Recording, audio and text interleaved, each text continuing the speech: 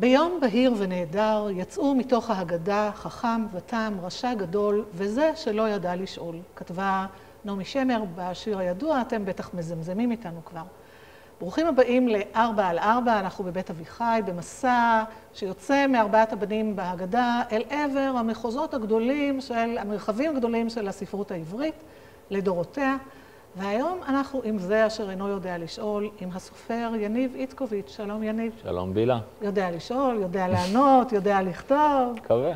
נזכיר את הספר שראה אור לפני כמה חודשים, אף אחד לא עוזב את פאלו אלטו. נזכיר את הספר שראה אור ב-2015, אני חושבת, תיקון אחר חצות, ספר שזכה בפרס עגנון, בפרס רמת גן.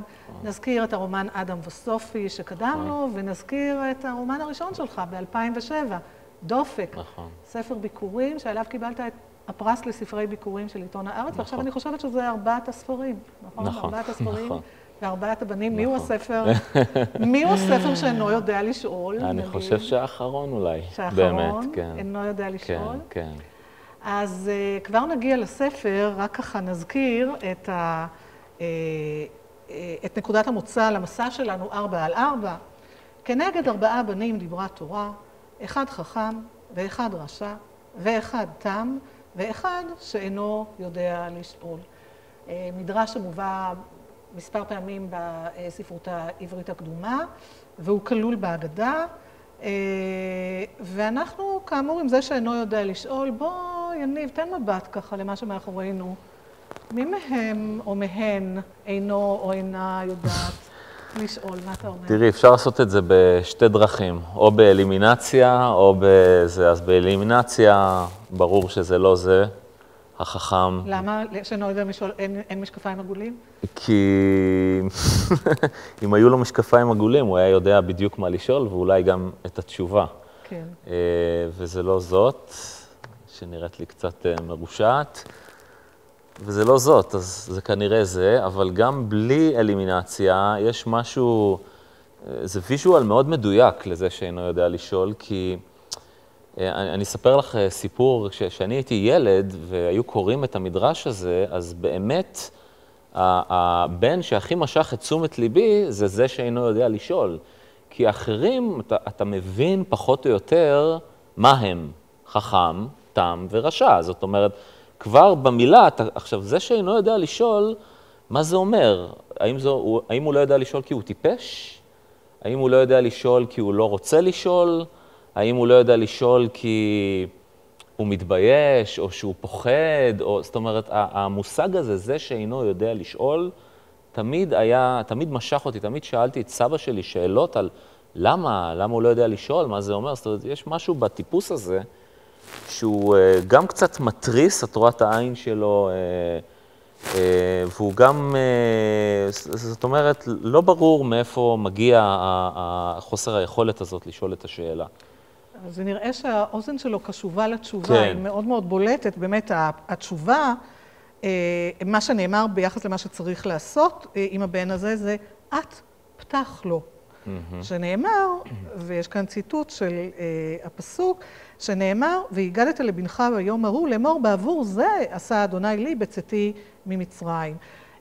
וזה מעניין שכל מצוות ההגדה, כל הפעולה של ההגדה, בעצם מתחילה דווקא מזה מזה שאינו יודע לשאול. זה שאינו יודע לשאול.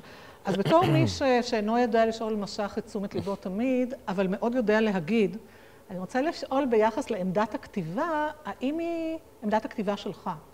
האם היא נובעת מזה שאתה יודע את התשובה, שאתה רוצה לנסח את השאלה, שאתה כבר יודע את השאלה כשאתה יוצא לדרך בכתיבה? כן, זאת שאלה נפלאה, ויש לי תשובה מאוד מוזרה לענות עליה. הרבה פעמים אומרים שכשאתה כותב רומן, אז יש לך מה להגיד. זאת אומרת, אתה בא, אתה מתיישב, אתה רוצה לומר משהו על העולם, על החברה, על האדם, ואז אתה ניגש בעצם, ואז אתה ממציא עולם ודמויות שישרתו בעצם את האמירה הזאת. אני חושב שאצלי זה קצת הפוך.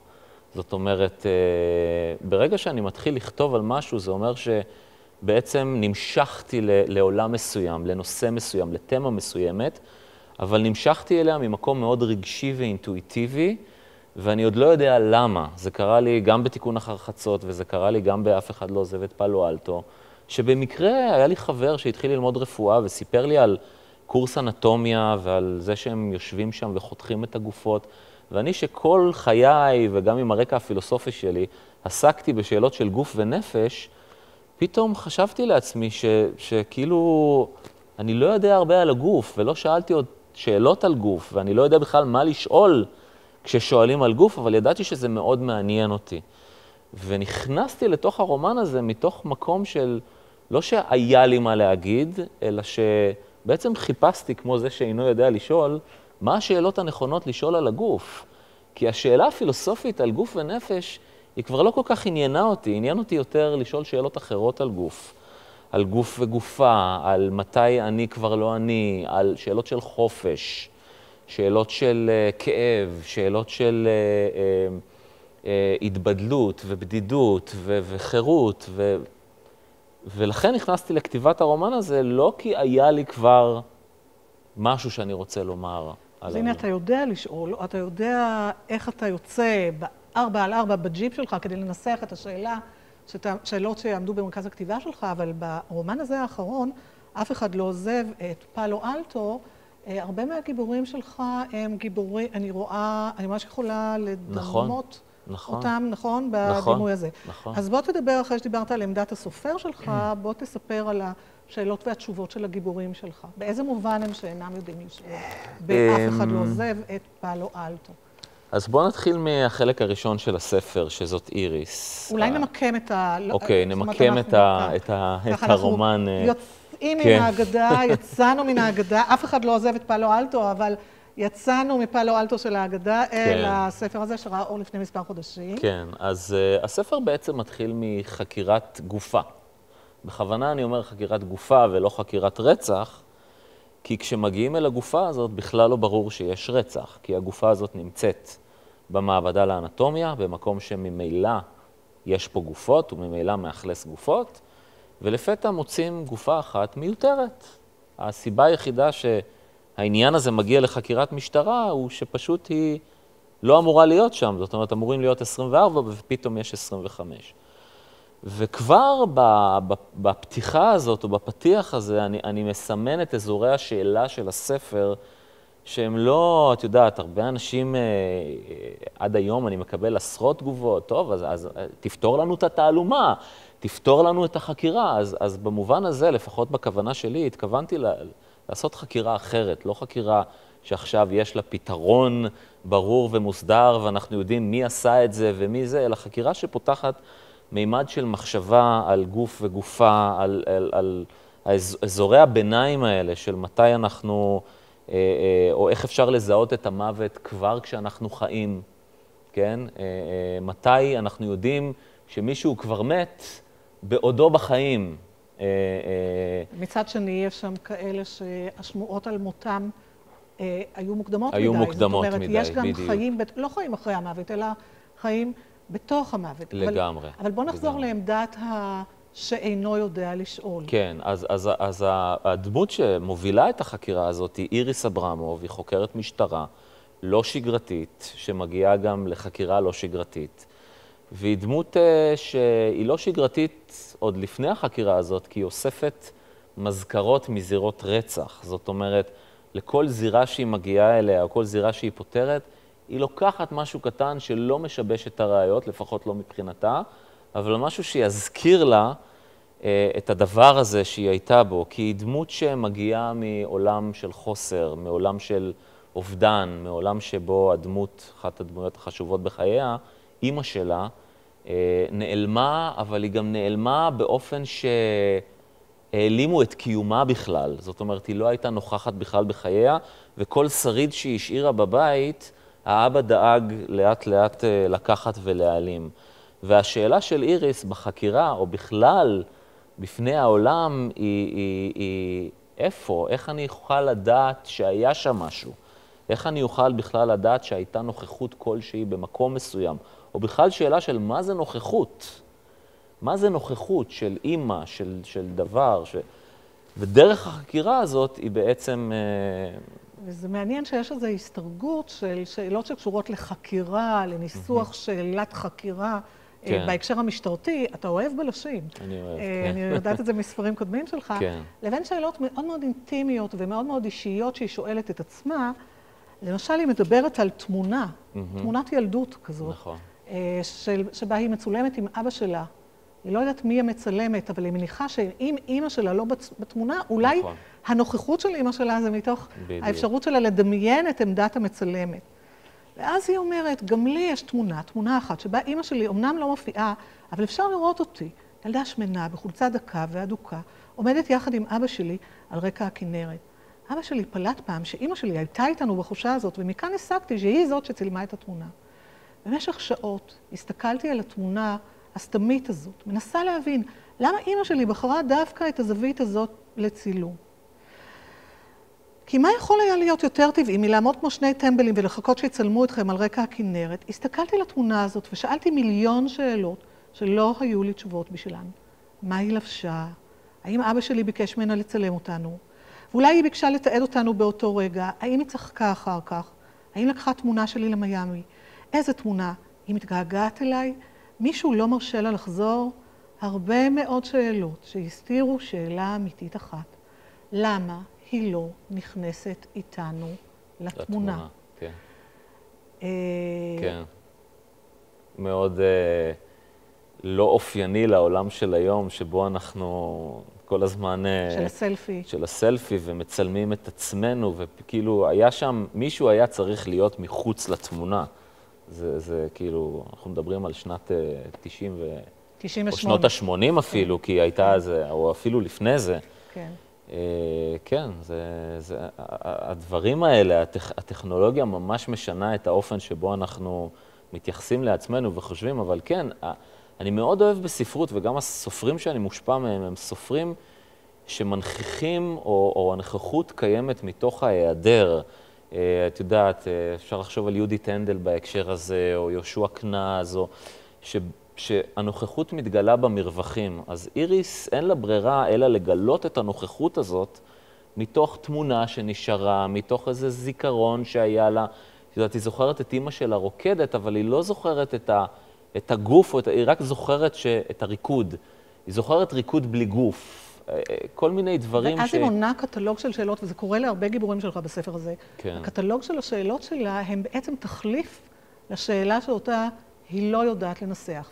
והשאלה הזאת קשורה הרבה פעמים לאיזו תהייה מאוד בסיסית, והיא, מישהו ראה את אמא שלי? בדיוק. כן? ילדה בים שואלת. איפה היא? מישהו ראה את אמא שלי? איפה היא? זה לא במקרה נגמר בים, כן? נכון, זה תמיד איזה מין אובדנים כאלה שקשורים למים. ואתה אומר שאתה אוהב ספרים שבהם הנוכחות נובעת מתוך ההיעדר, ויש איזו נוכחות שאני רוצה לשאול אותך עליה, שהיא כאילו קשורה לשולי הספר, למסגרת של הספר, וזאת הנוכחות של בתך הקטנה קרני. הרבה מהגיבורים שלך בתוך הספר הם גיבורים או יתומים, או יתומים מהורים שאינם בחיים, או יתומים מהורים שמצויים בחיים, עם היעדר מוכרז, או בעצם נוכחות של היעדר עם הידמות לנוכחות. והנה, אני פותחת את הספר ואני רואה את ההקדשה החמה הזאת לביתי הקטנה קרני. אז יחד עם הדמויות של הספר שלך, של הספרים שלך, אני לא יכולה לשכוח את אלונה ודריה, לבנותיי אלונה ודריה, שלהם מוקדש תיקון אחר חצות.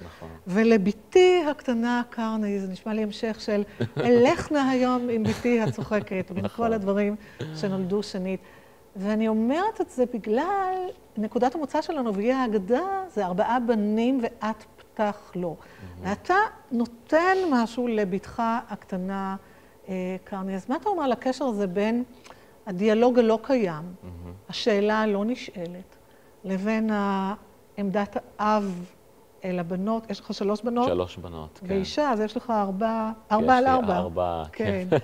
אז מה, תדבר קצת על ההקדשה הזאת. למרות שאצלם אי אפשר לאפיין אותם כטיפוסים, זאת אומרת, יש בכל אחת מהם את המזיגה של, ואולי תכלס בכל אחד מאיתנו יש את המזיגה הזאת של 4 הבנים, אבל טוב, זה תמיד, את יודעת, מאוד מרגש אותי לדבר עליהם, כי זה כאילו משהו שהוא מאוד אישי, אבל בכל זאת אני מכניס אותו לספרים, גם אם זה בהקדשה.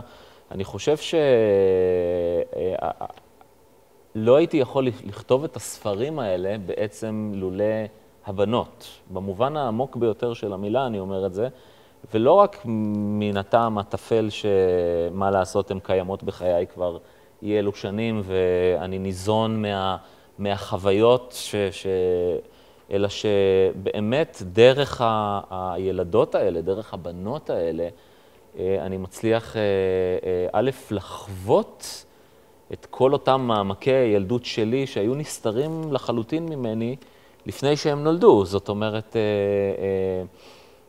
אפילו היום בבוקר סיפרתי להם על חלום שהיה לי, שנזכרתי במשהו שהיה כשהייתי ילד, שלולא הן בכלל לא הייתי מצליח להיזכר בו. זאת אומרת, ילדותי השנייה הזאת היא באמת משהו שהוא מאוד נוכח בחיים שלי, ודרך הפריזמה שלהם אני מצליח כל הזמן לדלות עוד ועוד ועוד דברים שמאפשרים לי בסופו של דבר לכתוב על טיפוסים או על אנשים שמאוד מאוד רחוקים ממני בזמן ובמקום ובמרחב.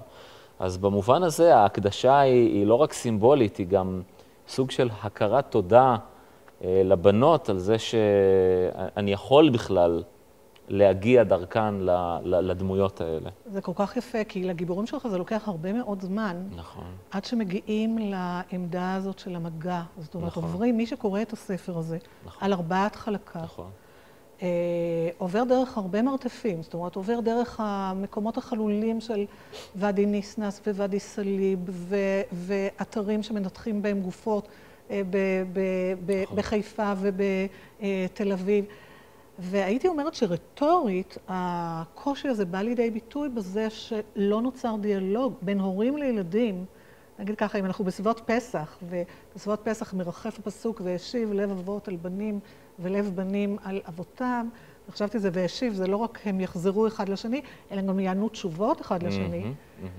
רטורית לא מתקיים דיאלוג בין הורים לילדים בספר, כי כשהוא כן מתקיים, כשאבא עונה תשובות לבת שלו, בחלק השלישי של הספר שלך, אז מספרת בת, סני, על אבא שלה, שהוא לימד אותה כל מה שידע. כשהייתה בת 5 וסבתא שלה נפטרה, היא שאלה אותו אם סבתא מחייכת אליה מהשמיים. אביה אמר שמתים לא יכולים לחייך ושבשמיים יש רק ציפורים. כששאלה אותו מתי יהיה שלום בין בני אדם, השיב לה שאף פעם, תמיד היו מלחמות ותמיד יהיו מלחמות, כי זה האופי שלנו. כששאלה אותו כמה זמן אנשים חיים, הוא אמר לה שזה תלוי, אבל בממוצע גס 75 שנים, אלא שבמקרה של אחיה זה יסתכם בהרבה פחות. הוא ראה את התפקיד שלו בתור הורה כמי שאמור להגיש לה את האמת האובייקטיבית, בלי לסנן וללא פשרות. אבל סני אמרה לי שהיא תמיד הרגישה כאילו אבא שלה מנסה ללמד אותה לשחות בזמן שהוא מטביע אותה. אז זאת ילדה שכן שואלת, ואבא שכן עונה. כן. את יודעת, בדופק, בספר הראשון שלי, המוטו הוא מבעד לכאב, כבר לא נראו לי החיים כאילו תכליתה מהאמת, אלא רק עדנה ורוך.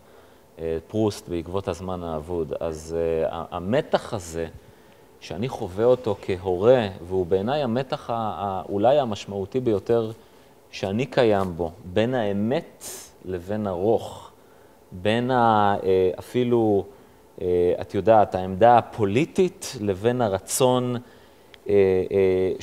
שעמדה פוליטית מיני ובי מקטבת ומפלגת לבין הרצון, כן, להיות ביחד, למצוא את המשותף, בין הרצון להתבדל לבין הרצון למצוא משהו שהוא משותף. ואני חושב שזה מדהים שאת נגעת בנקודה הזאת, כי בעיניי זאת הדרמה, אני חושב שכמעט כל הספרים שלי עוברים דרך הדרמה הזאת של הקושי לקיים קונפליקט, הקושי לקיים דיאלוג אמיתי עם הורים בפרט, וזה גם קשור לאופן שבו ההורים בעצם מעצבים את המימד הרגשי, ומעצבים את המימד הלשוני, וכשאנחנו הולכים וגדלים, אנחנו פתאום מוצאים מחוזות אחרים שמתנגשים עם כל הדברים האלה, והדבר הזה הוא מאוד קשה לגשר עליו. אז תחשוב על הדרמה של ליל הסדר, איזה פסיכודרמה קולקטיבית יש. לא סתם כולם מדברים על זה כל הזמן, לא סתם. אני גם באופן אישי עם ההורים שלי עשיתי את המעגל הזה, זאת אומרת, מעגל של קרבה מאוד גדולה, ואז בגיל ההתבגרות ואחר כך היו אלו דברים לא יכולים להתיישב יחד, והיום אני מרגיש שאנחנו כן מצליחים לעגל את זה חזרה, אבל לוקח דרך ארוכה מאוד עד שאפשר לקיים דיאלוג אינטימי עם הורים, בין אם הם טובים או רעים, זה בכלל לא משנה לאיך הם גידלו אותך או חינכו אותך. משהו אינהרנטי בדבר הזה, הוא יוצר קרעים מאוד גדולים, וכן, הספר הזה בהחלט, וכמו שאת אומרת, לוקח הרבה זמן לעבור בחלקים שלו, עד שאולי מצליחים הוא מסתיים בחלק, החלק הרביעי שלו, אותי מאוד ריגש, כי מתקיים שם איזה מגע אמיתי בין ילד שהתייתם מאמא שלו לבין אמא שלו, כשעובדת מותה היא לגמרי לא מונעת את ההתאפשרות של המגע. אתה יכול לדבר על הדיאלוג הזה שנוצר בחלק הזה? כן, זה דיאלוג שהוא בעצם, אגב, כמעט בכל חלקי הספר יש דיאלוג עם נוכחות שלא קיימת, או גם אם היא קיימת, היא לא ממש עונה או משיבה, או החלק שלה הוא לא משמעותי. בחלק הראשון איריס מדברת עם פסיכולוגית שלא עונה לה, זאת אומרת, יש איזשהו דיאלוג, אבל אנחנו שומעים רק את הצד של איריס. בחלק השני, עידן שמנתח את גופתו של טוביאס, מנהל בעצם דיאלוג עם הגוף של טוביאס, אבל טוביאס לא יכול לענות לו מכיוון שטוביאס כבר מת. בחלק השלישי יש לנו דיאלוג של נוח קני עם שאלות פוליגרף, ששאלות פוליגרף זה לא בדיוק שיחה, זה שאלות גנריות ששואלים אותו בפוליגרף. אגב, יניב, ביצעת פעם עבירה פלילית? לא. מעל גיל 18? לא. מעל גיל 18? לא. פשוט למדתי להיות חוקרת פוליגרף. אגב, לדעתי, אני לא בטוח שהייתי עובר פוליגרף, אבל לא ביצעתי עבירה פלילית. לפי, את יודעת. ובחלק הרביעי יש דיאלוג שיותם בעצם מנהל עם אמו המתה בניסיון, ושוב, החלק הרביעי לא סתם הצבעת אליו, הוא מאוד מאוד חשוב, הוא בעצם הניסיון לסגור את המעגל הזה, ניסיון לראות ביחס להורים וביחס לגוף גם, כן? תמיד אני חושב שהדיאלוג עם ההורים גם מתקיים ביחס לגוף. איך אפשר למצוא את הדרך, כן? איך אדם שגדל לשני הורים מאוד דומיננטיים, אחד מצד שלימד אותו את הקשיחות בחיים, ואת ערך האמת, ואת זה שהוא צריך להיות חזק, ושכל פעם שמישהו בא אליו לדיאלוג, הוא צריך להיות זה שידו אל העליונה, לעומת הצד השני שלימד אותו את הרוח, ואת הספרים, ואת הדמויות. אתה מדבר על יותם, הגיבור של החלק הרביעי. כן, היותם. נוח קני הוא האבא שלו מצד אחד, שאדם שהתעשר וחווה משבר מאוד גדול, אבל למד לקום ממנו ולימד אותו את דרך הקשיחות, והאימא מן הצד השני, עורכת ספרותית ידועה, סוג של סמל תל אביבי כזה, שלימד אותו לקרוא מגיל מאוד צעיר את הספרים הנכונים ואת הדמויות הנכונות, ולדעת לדבר ולדעת את כל האיזמים, כן, שיש לנו בשפה. איך אדם כזה שחי עם הורים מאוד דומיננטיים יכול בכלל למצוא את השפה שלו, למצוא את הדרך שלו? האם הוא חייב לבחור? האם הוא חייב להגיד, אוקיי, אז המסלול שלי בחיים יהיה או זה או זה, או שהוא יכול לפלס לעצמו איזשהו נתיב. ודרך הדיאלוג עם אמא שלו המתה מצד אחד, ועם אבא שלו החי והנוכח, שהוא בורח ממנו בעצם, הוא בורח ממנו, אבא שלו חושב שהוא מטייל בהודו, אבל הוא בעצם מטייל לו בין הרגליים בחיפה ובתל אביב, ומנסה... הוא לא עזב את פאלו אלטו. הוא לא עזב את פאלו אלטו, כן. האם יש לו... זה יפה, אבל חשבתי שזה מאוד יפה, שדווקא כשהספר שומט את המבנה הרטורי של השאלה והתשובה, זה הרי מגיע, מבנה השאלה, או מבנה השאלה הלא נכונה. מספר האנשים שאומרים לאנשים אחרים, זאת לא השאלה הנכונה. הוא רב מאוד בספר הזה, כמעט רב ממספר הדמויות שלו. ודווקא כשהספר שומט את מבנה השאלה, שומט את המבנה הרטורי של השאלה. זה מתחיל, החלק הרביעי מתחיל בזה שבשדה תעופה, חברים מקריים, אנשים מזדמנים, שואלים אותך שאלות כל הזמן. פתאום נוצר שם מגע אמיתי, יש שאלה ויש תשובה. המילים האחרונות של הספר הן, הוא כבר לא זוכר, ואולי הוא בדה את הכל. אך בדבר אחד הוא בטוח, כשיצאו מהקיוסק, אמו, הביטה בו בעיניים קורנות, אתה כבר ילד גדול אהוב שלי, אתה עוד תעשה דברים גדולים. והוא צעד לידה בגאווה, כי מלבד המילים שלה, לא היה זקוק לדבר. הספר שהתחיל בזה שזה יתומה בת 48, או ספק יתומה, או לא יודעת אם היא יתומה או לא, בת כמה איריס אברמוב? 42. 42. כן. כל הזמן לוקחת דברים נכון. מזירות רצח, כי היא זקוקה לכל בעצם. נכון. מסתיים המילים, לא היה זקוק לדבר, ואני חושבת שזה קשור לזה שנוצר כאן איזה מגע של והיגדת לבנך. נכון. של מגע את פתחי לו. של אינטימיות.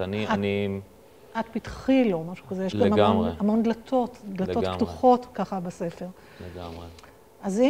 אז אם יותם מגיע לאיזו שלווה, אני יכולה לשאול את יניב, שכתב אותו, שניסח את השאלות שבראשית הדברים לא עונים עליהם, אני יכולה לשאול את יניב על, אני לא יודעת איך מנסחים שאלה על שאלות ששואלים סופרים. באופן כללי, בחיים שלך כסופר, בככה יותר 15 השנים האחרונות כמעט. 15, כן. אנשים שמדברים לך על הספרים שלך יודעים לשאול? וואו, את מפילה אותי פה במלכודות קשות מאוד. חלקן הגדול כן. כן. זאת אומרת, מי כמוך יודע עד כמה אני נהנה מהמפגשים שלנו. האמת היא שפה חשוב לומר שאת הראשונה שהזמנת אותי בשנת 2007, ואני לא אשכח את זה, לערב ספרותי, הראשון שלי. על דופק. על דופק. כי הרגשתי שיש שם דופק. במכון כרם. כן, העובר הזה. אז חלקם כן, וחלקם, אם להיות ישיר וכן, מה זה יודעים לשאול? יש כאלה ששואלים שאלות שהן לא הכי, בוא נאמר, מגרדות את פני השטח של הטקסט, ולא נכנסות לעומקם של דברים, שזה תמיד קצת פחות מעניין לי, אבל את יודעת. אולי תקרא לנו כמה שורות כאן, על רעיונות ששואלים, יש לך גיבור נוח, נכון, זה נוח, שמספר על רעיונות, זה איש מאוד מצליח, הוא לא סופר, והוא מספר על רעיונות. הוא גדל בראשון לציון. איפה נולדת, יניב? האמת שנולדתי בבאר שבע, אבל אחרי חודש עברנו לראשון לציון, אז גדלתי בראשון לציון. כן, אז בוא נשמע מה שואלים את מי שגדל בראשון לציון. גם על הקושי האישי שלי לספר ידעתי, ובכתבת הפרופיל האחרונה שהתפרסמה עליי באחד העיתונים הכלכליים, חזרתי על סיפור סינדרלה מראשון לציון. כמה הם אוהבים לשמוע על הפקיד הזוטר שפוטר מעבודתו, ונאלץ לנקות חדרי מדרגות למחייתו, עד שיום אחד החליט לקחת את גורלו בידיו ולצאת לדרך עצמאית, שהניבה בסופו של דבר חברת החזקת מפוארת שעוסקת בנדל"ן, בנקאות, ביומד והשקעות נוספות. השאלות שלהם השתאו בעונג על הרגעים האלה שבהם הייתי בתחתית. אז מה, ממש ניקית חדרי מדרגות? תשובה. כלומר, לנוח קני היו מגבים ודליים וסמרטוטים? תשובה. ובאמת היית עובר מבניין לבניין? תשובה. ואיך הרגשת, זאת אומרת, לנקות משרדים? תשובה. ואיך אתה מרגיש היום כשאתה רואה את המנקים במשרד שלך? תשובה. יש לך הזדהות כלשהי איתם? תשובה. גם עכשיו, כשבבעלותך חברה ששווה מיליונים? תשובה. אז האמת היא שזה מאוד מזכיר לי שאחת השאלות המאפיינות שאני הכי לא אוהב ששואלים אותי, כי הן תמיד מחייבות אותי לספר איזשהו סיפור דמיוני שלא קיים, זה, תגיד, מתי צמח בך הרעיון לזה? או מה היה הרגע שזה? או איך נולד בך? כאילו, הן שאלות שתמיד מנסות לחפש את הרגע שבו צמח הרעיון, או שבו התחלתי לכתוב את הספר, או שבו, שזה תמיד קצת לא אמיתי. זאת אומרת, הספרים האלה צומחים באופן מאוד הדרגתי ומוזר ושונה, והם הולכים איתך, כאילו, את יודעת, הרצון לחפש את הפוינט, את הנקודה, אוקיי? לדקור את הנקודה. ממש מביא אותי לשאול אותך. כמו שבניווטים, אתה כאילו צריך לדקור את הנקודה, אז כאילו יש איזה סוגים כאלה של רעיונות שהם כאילו, אוקיי, בוא נעבור מנקודה לנקודה ונדקור אותה. אז זה אני פחות... אז אני ממש צריכה לכבוש את היצר, לשאול אותך מה היה הרגע שבו נבט אצלך הספר המסעיר הזה. תיקון אחר חצות, שבו לוקחים לא 4 על 4, אלא 400 על 400, ומפליגים למרחבי האימפריה הרוסית. לא, אז אין לי בעיה שתשאלי, רק שאין נקודה, את יודעת, אין נקודה בזמן ש... אני צוחקת. אתה ראשון הצוחקים, זאת אומרת, ההומור שלך נהדר, ואני עכשיו צחקתי, אם כי זה מסקרן אותי מה היה הרגע שבו זה התחיל. אבל אני רוצה לפנות לספר הנהדר הזה, תיקון אחר חצות, ולקרוא איזה רגע, שבו הגיבורה של הספר הזה, הבלתי נשכחת, פאני קייזמן, אישה עם 5 ילדים, ולא 4 על 4, אלא 2 סוסים. יש לה 5 ילדים, 1 בעל ו2 סוסים. נכון. והיא יוצאת לדרך, 2 סוסים, 1 בהיר, 1 כהה, והיא תכף תשאל שאלה. אני פונה אל השאלה, היא יודעת לשאול, והיא תשאל שאלה. 2 סוסים, 1 בהיר, 1 כהה, מלחיתים לפניה ידי חום. הלילה מתעמק בה, מחלחל ומתעצם בתוכה, ועימו גם תחושת החופש. 5 חושים ניתנו לאדם להכיר באמצעותם את הבריאה. ראייה, שמיעה, ריח, טעם, מישוש. ורק חוש אחד, חוש החופש, ניתן לבריאה להכיר את האדם. באמצעותו ממששת השכינה את ליבם של בני האנוש, ויודעת החלוקה כאן היא לא מי חכם ומי תם, אלא מי עבד ומי אדון ומי לא זה ולא זה. כעת מרגישה פאני את חישת החירות בעצמותיה, רוחה מתרוננת וליבה פועם. תמיד האמינה כי היושב במרומים אינו מסתפק בצייתנים. אז היא עם החופש, והיא דוהרת, ושני הסוסים איתה. אבל מיד יגיעו סימני השאלה.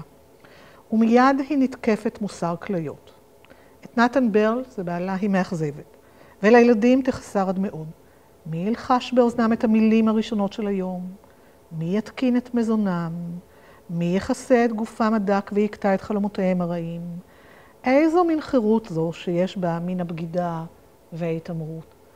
ואני שואלת אותך, אם זאת פרטיטורה, באיזה טון אתה קורא את השאלות האלה שלה? ומיד היא נתקפת מוסר כליות. את נתן ברל היא מאכזבת ולילדיה תחסר עד מאוד. מי ילחש באוזנם את המילים הראשונות של היום? מי יתקין את מזונם? מי יכסה את גופם הדק ויקטע את חלומותיהם הרעים? האמת שאני קורא את זה ואני לחלוטין בצד הזה, זאת אומרת, בצד של היא צריכה להיות זאת שקוראת לוחשת באוזנם את המילים הראשונות של היום. זאת אומרת, אם את שואלת אותי, יניב, אני צריך ללחוש את המילים הראשונות באוזני הילדים שלי, ולהעיר אותם בבוקר. ומי זה שיש לו את התאווה לחופש? גם אני, אבל...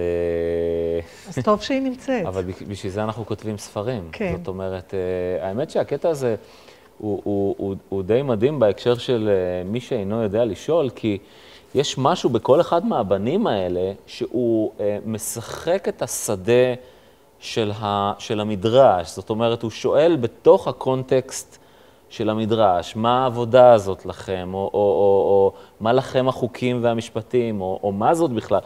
והשתיקה הזאת של מה שאינו יודע לשאול, זה שהוא לא שואל בכלל, זה מאוד מאוד מתקשר לעניין הזה של החירות, של החופש. כי ברגע שאתה כבר שואל בתוך הקונטקסט, מצטמצם, אתה כבר מצטמצם. הסוסים יפסיקו לדהור. בדיוק, הסוסים מפסיקים לדהור, וגם יש לנו תשובות בשבילך. ולא סתם התשובה של המדרש של זה שאינו יודע לשאול, זה, עזוב, בוא נספר לך את ההגדה. בוא נכניס אותך לתוך הקונטקסט. אבל אני חושב שהשאלה המעניינת ביותר, אותי לפחות בספרות, ובכלל היא באמת שאלת החופש, האפשרות לחופש. האפשרות לא להיות בתוך הקונטקסט, לצאת ממנו, לא להיות צפוי, לא לענות את התשובות המקובלות, או לא לשאול את השאלות ואני חושב שכמעט בכל מימד של החיים שלנו, בגלל זה כל כך גם קשור לשתיקה. כמעט בכל מימד של החיים שלנו, כל ניסיון שלנו לומר משהו, כל ניסיון שלנו לשחק בתוך הקשר מסוים, מיד סוגר עלינו. מיד כאילו שם אותנו בתוך, את יודעת, ואני חושב שהמימד של השתיקה הוא מימד שאנחנו מאוד מזלזלים בו. אני חושב שהוא מימד שחשוב, לא יודע אם לחיות בו, אבל חשוב לתת לו את הכבוד הראוי לו. ראשית, אנחנו חיים הרבה יותר בשתיקה ממה שאנחנו חושבים שאנחנו חיים.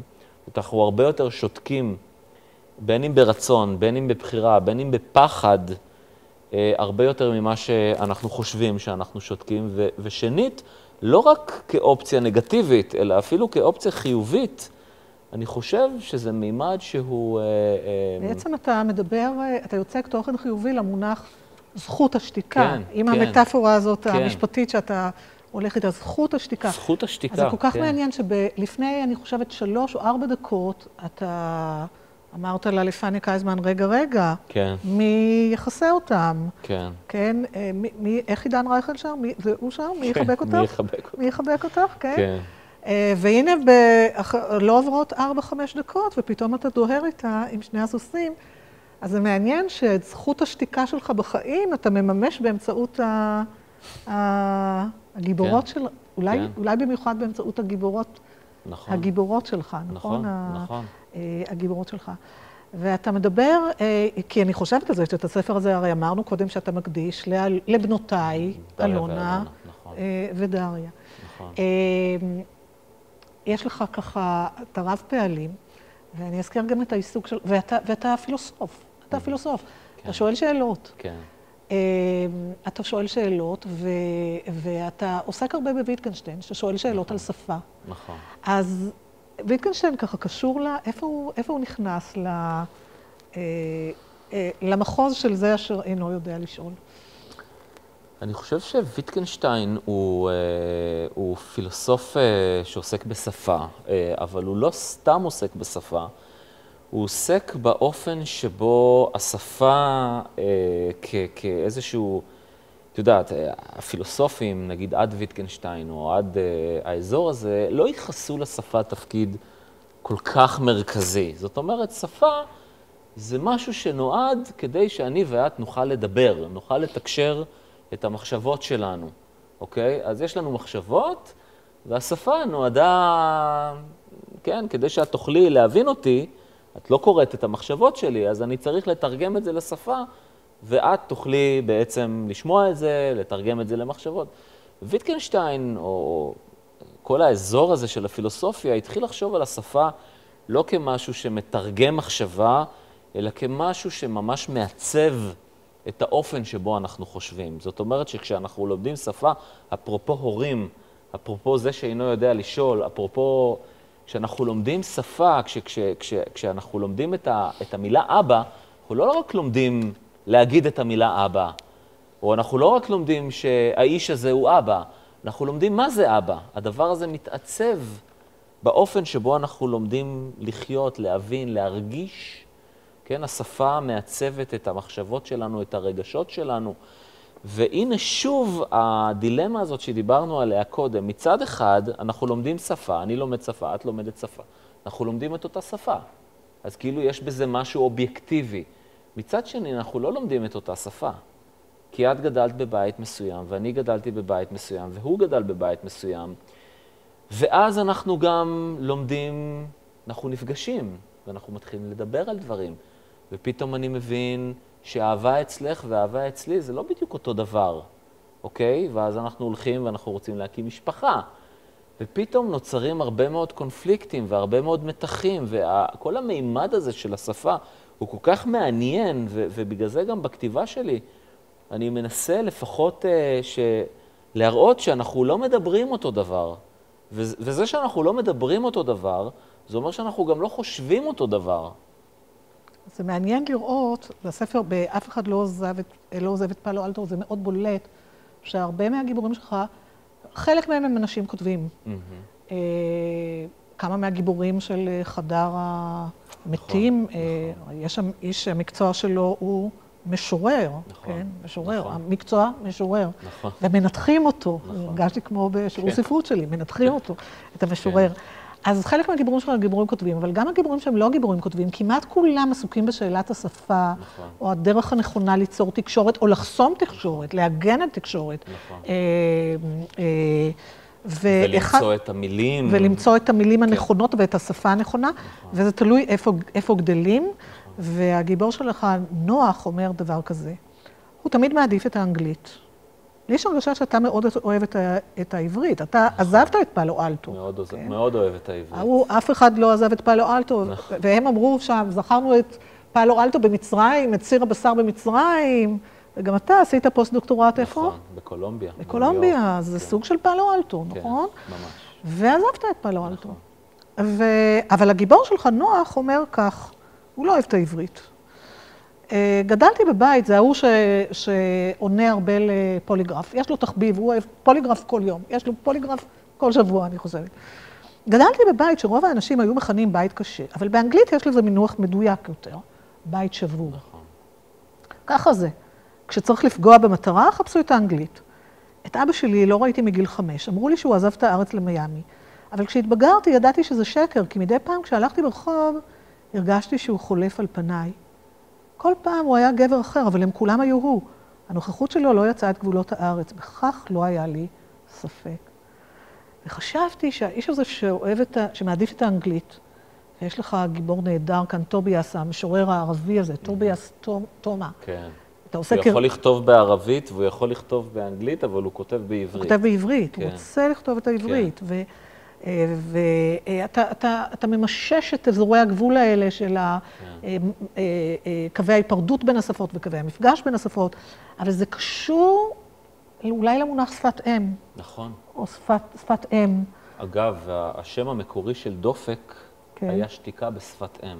כן, מעניין שתיקה בשפת אם. שתיקה בשפת אם, זה היה השם המקורי של הרומן. מעניין שתיקה בשפת אם. כן. מה שפת האם שאתה שותק בה? אז השפת האם, השאלה שלך לגבי העברית היא שאלה נפלאה, כי הרבה אנשים אומרים, אגב, זה קשור גם לספרות מקור, הרבה אנשים, נגיד, פחות אוהבים לקרוא ספרות מקור, או אומרים שבעברית יש אוצר מילים מצומצם יותר, לעומת נגיד אנגלית או גרמנית, שאתה יכול לבטא את אותו דבר בהרבה מאוד אופנים, והנה גם נוח קני אומר, בית שבור, broken home, זה הרבה יותר חזק מבית שהתפרק. ואני ממש לא מצליח להבין את זה, כי זה שוב קשור לזה שהעברית הזאת שגדלתי עליה, ששם התעצבו הרגשות שלי, ששם בניתי את אוצר המילים שלי, את היכולת להתחבר לבני אדם אחרים, את כל את יודעת, גם פאלו אלטו עוסק בזה באופן ישיר, את הגיאולוגיה של השפה, הגיאולוגיה של המקום הזה, כל המקומות האלה שאנחנו הולכים בהם, ואדי סליב וואדי ניסנס, הם ממש מקומות שיש בהם גיאולוגיה, יש בהם שכבות, וגם בעברית אני מרגיש את היופי הזה, את הפהר שאתה מדבר בשפה, שיש בה המון שכבות, מהתנ"ך ועד היידיש. אז הנה, זה ממש נמצא כאן, כי מדי פעם כשהלכתי ברחוב, את אבא שלי לא ראיתי מגיל 5. אמרו לי שהוא עזב את הארץ למיאמי, אבל כשהתבגרתי ידעתי שזה שקר, כי מדי פעם כשהלכתי ברחוב, הרגשתי שהוא חולף על פניי. ואני עוצמת את העיניים ואני אומרת, כל כך הרבה רגעים אפיפנים של העברית ושל ההיסטוריה של הספרות העברית כמוסים כאן. לגמרי. כי הרי הוא הלך ועבר על פניי, אנחנו ברגע אחד בזך. כן. הנה, זך שפתאום, גם הוא רוח הרפאים שלו נמצאת איתנו כאן עכשיו. לגמרי. ברגע אחד שקט. אגב השקט, בבקשה, אני רוצה לומר דבר מה, כן? לגמרי. הגילוי הזה, הפגישה הזאת עם האב, ושם הוא הלך וחלף על פניי, כמו במפגש של הרגע האפיפני הזה, של המפגש של משה עם האלוהים. איכשהו אנחנו חוזרים לקראת סוף השיחה שלנו למשה, אשר הוציאנו ממצרים, ולפגישה, להתגלות הזאת עם אלוהים. הוא חלף על פניי של זך, זה כל כך נעוץ בתוך העברית. זה הכרחי, אתה כותב בשפה שהיא בנויה ככה, ואני חושב שזה מאוד, דיברת על הפאלו אלטו, אז שהייתי בקולומביה ועשיתי פוסט-דוקטורט, והאנגלית, אני יודע לדבר אנגלית והכל בסדר, אבל ממש חסרה לי העברית, זאת אומרת, חסרה לי השורשיות הזאת שאני מכיר אותה כל כך טוב, שם זה הבית שלי, אבל זה לא בית רק במובן גיאוגרפי של המילה, זה במובן הגיאולוגי והרגשי של המילה. אני לא אוכל להתרגש לעולם משום ספר שכתוב בשום שפה יותר מאשר בשפה העברית, ואפילו סדרת טלוויזיה. לעולם לא אוכל להתחבר לסדרת טלוויזיה יותר ממה שאני... זאת אומרת, יש משהו אצלי לפחות בשפה שהוא ממש, יש בו סוג של חקירה פנימית ממש. אז אולי אני עכשיו חושבת על החוטים שנתווים בין מה שאתה אומר עכשיו, לבין עמדת חברינו אשר אינו יודע לשאול. כן. כי אתה דיברת על הבחירה בעמדת ההתנגדות. כן. אבל אולי גם שאינו יודע לשאול נמצא באיזו יתמות ביחס לשפת האם ושפת האב שלו. שהיכולת לנסח שאלה קשורה גם לביטחון של... אולי אתה לא יודע את התשובה ולכן אתה שואל, אבל אתה צריך לדעת את השפה.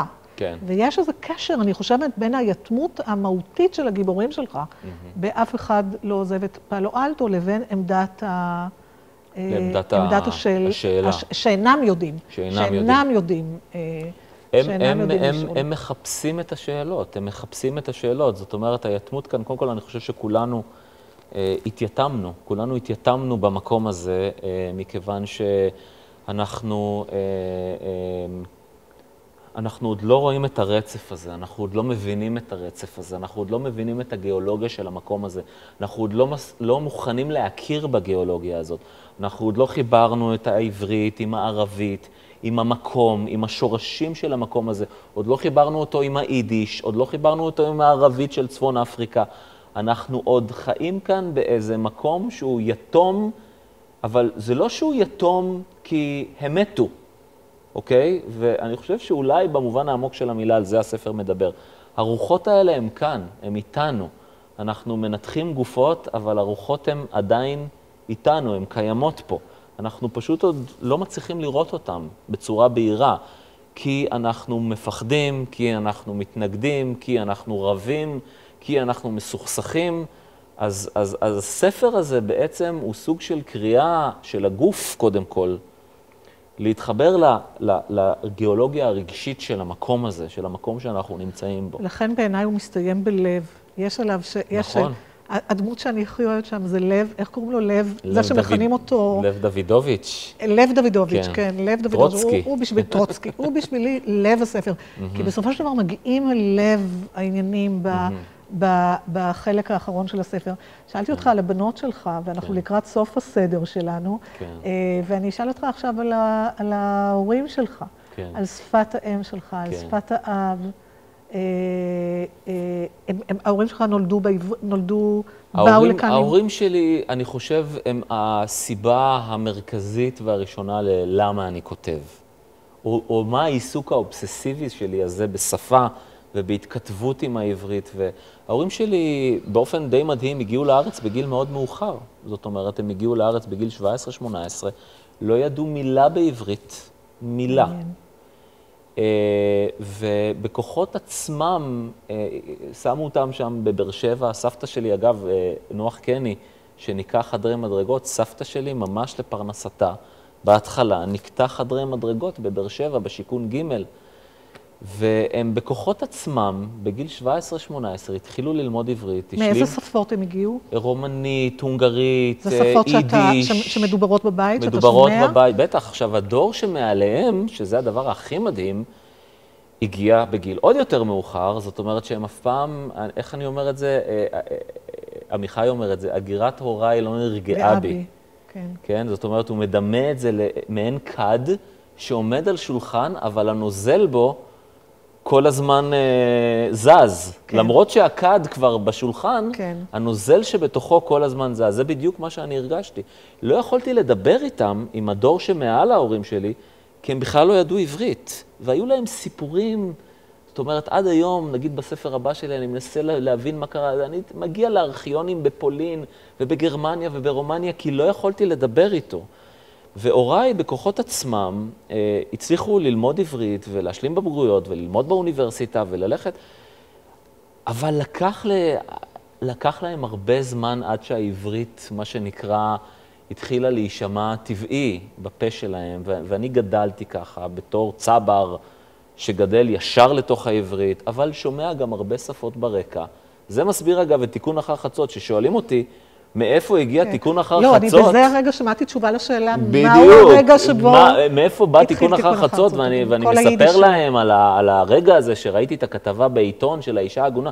זה לא הרגע, הרגע הוא ממש שנולדתי ובאתי לבני ברק, לדוד איצקוביץ, שהולך לבית כנסת, ואני יושב שם בחדר, ואני שומע הונגרית, ואני שומע רומנית, ואני מנסה להבין, ואני שומע פה ושם איזה מילה בעברית. זה הרגע שנולד תיקון אחר חצות, לא איזה רגע, את יודעת. אז זה יפה, רגע אחד שקט בבקשה, ואתה אומר, אני שומע, ואני מסתכלת על זה שלא יודע לשאול. כן, בדיוק. ועל האוזן שלו, אז אני אומרת לעצמי, בעוד הוא לא שואל, הוא שומע. ואני לא יודע לשאול, כי אני לא יודע את השפה שלהם שבה שואלים, את מבינה? כן. זאת אומרת, אני יושב שם ואני שומע, ואת רוב המילים אני לא מבין, ואני אפילו לא יודע איך להתחיל לשאול. אבל מי שאינו יודע לשאול, הוא מאוד מאוד פנוי להקשיב. והוא מקשיב, בדיוק. ובסופו של דבר הוא נעשה מאוד דומה לחכם. כי החכם צריך לב שומע, דיברנו על זה עם אגב, אני מקווה שלעולם משער זה שאינו יודע לשאול.